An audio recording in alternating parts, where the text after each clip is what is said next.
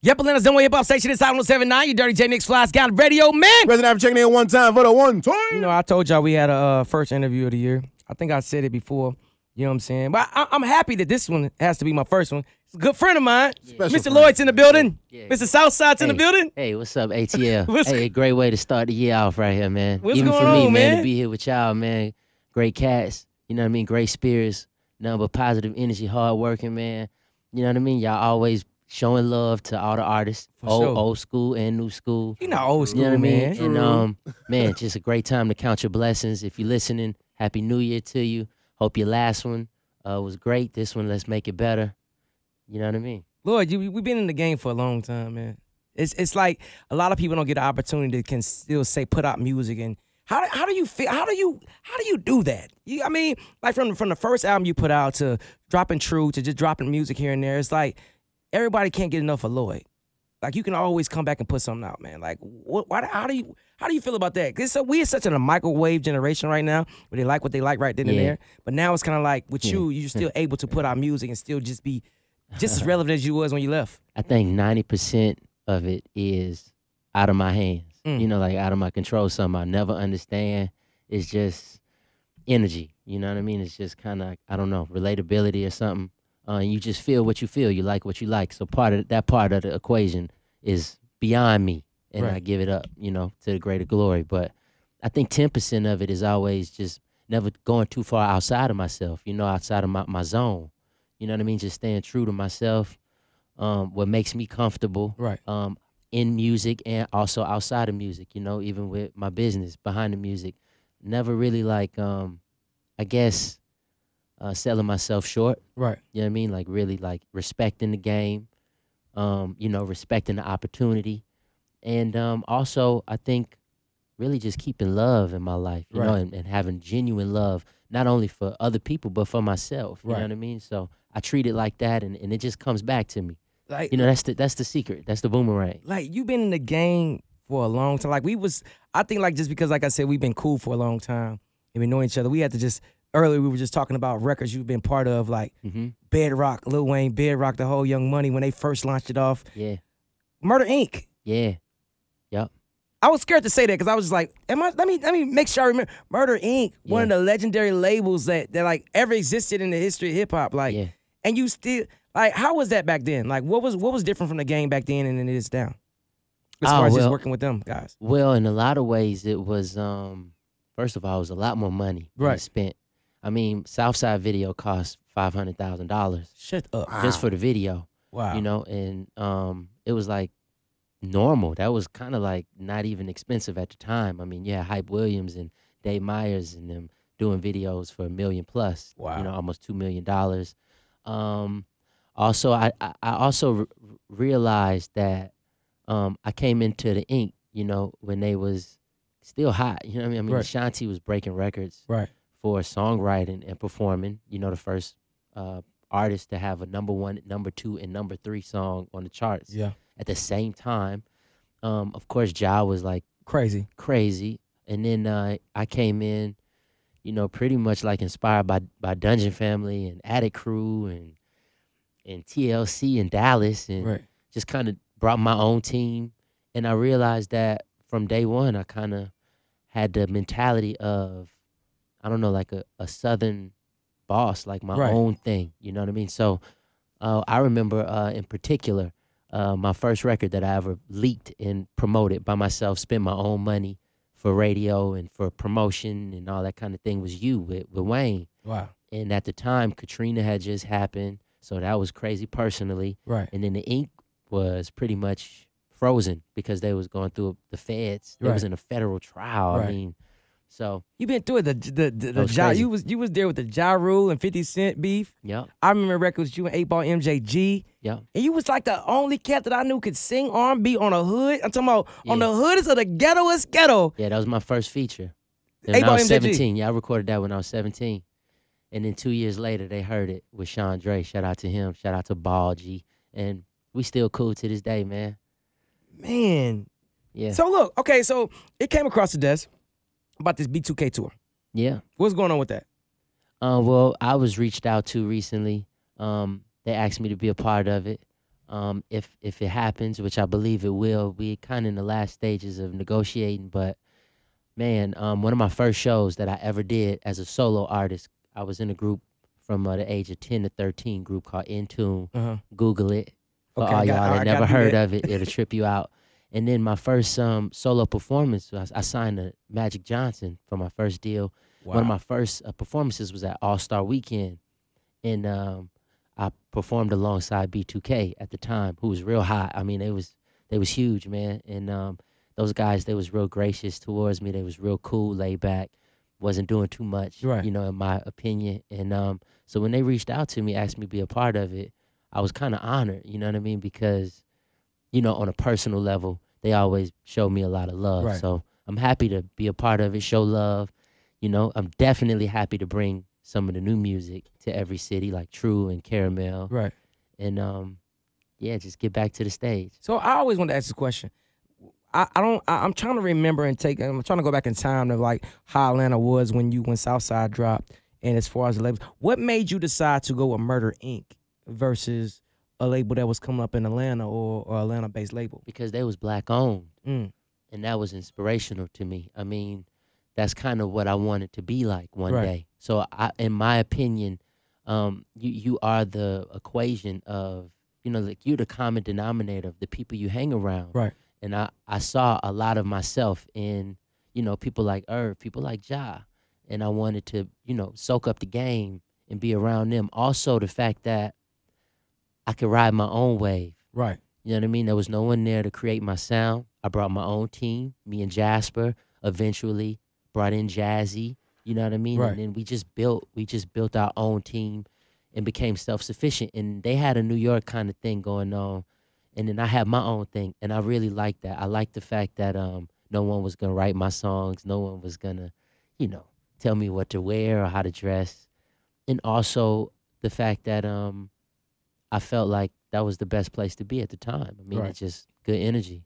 You've had an influence of music for close to a decade now. I think off air we were talking about being young OGs and contributing so much to this culture. You know, how does it feel to have done so much in almost a 10-year span and touched so many people? Hey, I mean, I'll be the first to say I ain't the king. You know what I mean? I never wanted to be. I never will be. I mean, I'm my own king. I'm a king amongst kings. But, man, just really, like, just count my blessings, man, you know, is really, like, the motto of the day. Just really humbled to have those opportunities and really, more importantly, to have the right people around when I didn't know what to do or how to move myself to kind of guide me. So, I mean, that's really, like, what it's all about with me. Really is, like, a reflection of the people that's behind me. You know what I mean? Yeah. How do you think the music, I guess the early 2000s R&B has pretty much like influenced the young people today? Do you feel when you hear some of the younger music, younger R&B cats, do you feel like they've been pulling from like older R&B cats? Like, I think that used to be like back in the day, like your favorite Keith Sweats and LSG and all those guys. Like you listen to them like, man, it's hard. Donnell Jones. Yeah, Donnell Jones and Case. And like, do you think that the young people are pulling from the early 2000s? Like, what, as far as the influence in music? Yeah, because I mean, you know, eventually you stop just having sex, you start making love. You know what I mean? You start looking for content in your life. You know, you start having real conversations, you know, with life. You know what I mean? You go through things, and then you need to express them. I mean, that's really what like the '90s era was really about. It was like a lot of soul going on. You know what I mean? And over boom bap, but it was a lot of soul.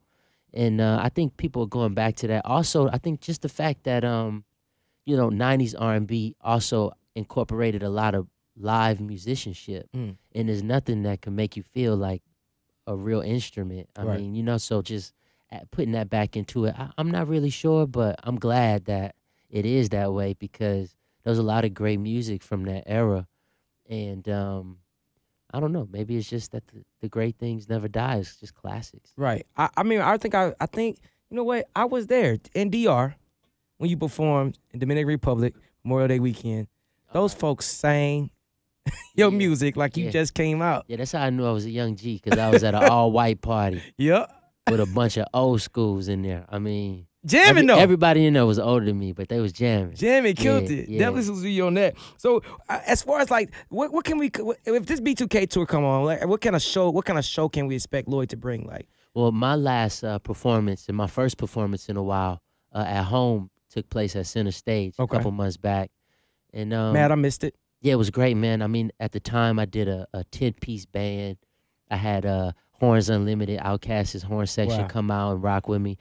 Abdul Raul from SOS Band came out and did a horn solo for me. I had my girl Cece come out on the skates.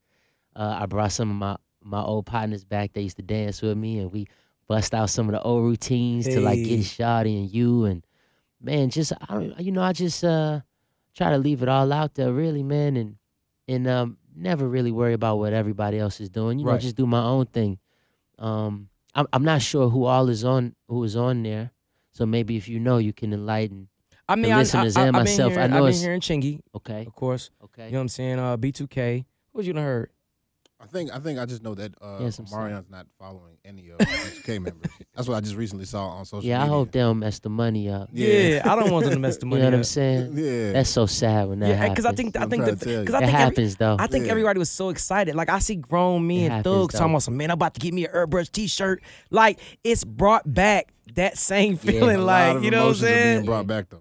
Like everybody's saying the same thing. Like the memes been going crazy. Have you seen any memes from the concert? Nah, but I know a lot of my family members been hounding me for tickets, and I'm like, man, I ain't even really like finished negotiating. I mean, they already like hounding me, and I'm kind of mad because I know they ain't coming to see me. They're coming to see B2K. You did? Yeah, like I know. So I know made me kind of already, mad. But that's the plug. Yeah. So what are you working on outside of music?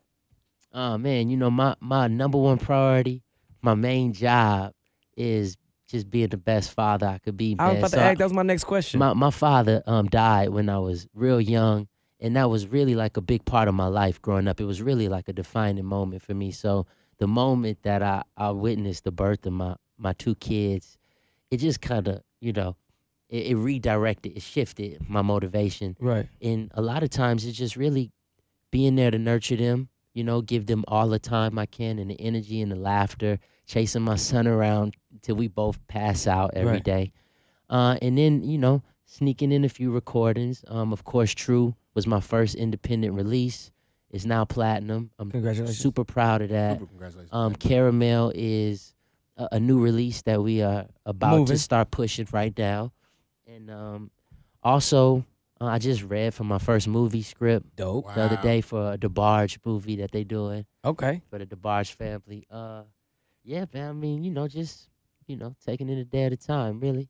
What's the difference now? Like, now that you're older, it seems like it's just like the care about what's important in life has changed. Yeah, well, I mean, I still go. I mean, you know, music has always been like my first passion and my true passion.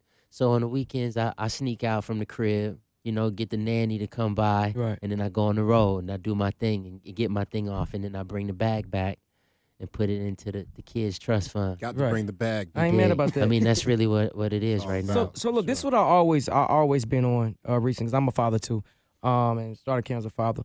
What would you tell some of these young cats that I wouldn't say they made a mistake, but possibly made a mistake of not being in their children's lives, and how important it is to be a father in this generation, growing up with our young black kids? Like, what would you tell some of these fathers to encourage them to do better? I just feel like sometimes like your baby mama's issues and things going on in life, and you not feeling like, I don't necessarily always blame the man from running. You know what I'm saying? Because sometimes women can get on your head and make you feel like you lower than low, and then you just feel like, well, if you just do it yourself. Like, but what encouraging words could you tell some of the young men out there that might not necessarily be in their kids' lives? Well, I think that you know, it's a blessing to find beauty in being selfless sometimes, or not all the time. I mean, and also, you know, you plant the seed. You continue to plant the seeds that you want to see grow. Right. I mean, because you know, it all comes around, you know, pretty much in life. And also, I think you know, sometimes it is hard to get out of your own feelings, but just always remember that these people didn't ask to be here. Right. You know, nobody asked to be born. Right. You know what I mean? So you know, there's that. Personally, you know, I draw from such a personal, deep experience of losing my father. So I just dreamed of, you know, being that one day. Right. And then I grew up around a lot of great great men, you know, great fathers and leaders like a Dallas Austin or a Gerald Bugsby or a Magic Johnson, and these guys really was like the blueprint for me. So I just carry that with me every day. I also know what it's like to not have, you know what I mean? So that always make you want to go out your way. Push harder. And I also believe, you know, that sometimes things don't work out between, you know, two people, but that should never mean that you can't be friends. I mean, you know, any great love should be built on friendship first. So there's that also, but it is tricky. It's a tricky. You know what? I always ask guys that because like some of the young guys that I've met and I've interviewed over the years, they just tell me how important being a father is, and usually kind of somewhat had the same story, whether their father had passed or been locked up. Yeah. But it's I always try to give them an encouraging ear, because if that one person considers what you say or what I say or what another artist say and decides to be a better father and change his life, it means the world to our next leaders of America and our black people. So I always like to make sure I express that and let our famous people express that too, because I feel like y'all have such an influence on people's lives, and they feel like Lloyd could do it, I could do it. You know what I'm saying? If Stewie can do it, I could do it. You know what I mean? Yeah, absolutely. And you know, it's still examples out there to this day. I mean, I'm really in tune with like my history. Right. Like that fascinates me. I collect vinyl and I listen to a lot of Martin Luther King vinyl. Right. Like Malcolm X vinyl. And you know, these dudes was fathers too, but they was also like fathers to everybody. I mean, just how selfless of them. You know, people give their life just to give you life. You know what I mean? And then you gotta consider that. You know, the people that like the real riders, the warriors that came before us, that gave us the opportunity to even be selfish if we want to be. So, yeah. Okay, let's get back to this music. New project out right now. Yeah, man. You know, let them know about it, where they can find it. This is off the True album, which is everywhere. You know, it's streaming. I mean, Tidal gave me love. Apple Music gave me a lot of love. Amazon and Spotify gave me a lot of love. And it's my first independent album, True. Of course, on the album, you could find the likes of Cujo Goody, who's on track 1, OG. Right. Who else on 7th Streeter? Of course, my man Weezy, who's back in the game, thank God. Yeah, you talking about? And Currency, my other dog, you know, from day one, beginning of Young Money. And yeah, man, you know, just good music. So True was the first one, and then Caramel is the follow-up. Well, go ahead and introduce it then, bro. ATL, all surrounding areas, all the zones, 1 through 6. Turn this up right here. This is Lloyd, J Nix, new music, Caramel. There it is. Durtty Boyz, keep listening. How on 79? Lloyd, just to commemorate your new year and our new year, Atlanta as a whole, I'm going to one of your tweets that you tweeted for the first time of the year. It says it's gonna be a beautiful year. And I believe that for you and for everybody listening, man. It's going to definitely be a beautiful year, man. I appreciate you for coming through, brother. Hey, man, thank y'all for having me. There it is. Y'all some of the realest. You understand that? Brand new Lloyd right here, Caramel. Let's get it. Jasper, I see you, big dog. I 107.9.